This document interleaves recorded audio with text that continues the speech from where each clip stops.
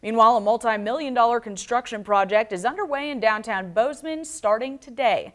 The Montana Department of Transportation started a utility relocation project underneath Rouse Avenue as part of a $9 million plan to help the city grow, widening a portion of Rouse between Oak and Main Street. Now, to do that, crews from MDOT and Northwestern Energy have to move old gas lines and will have to close down 2 blocks of roadway. Department officials say drivers can expect delays of around 10 minutes while work continues on the side streets, but Main Street will not be affected. The project should take about 4 weeks. According to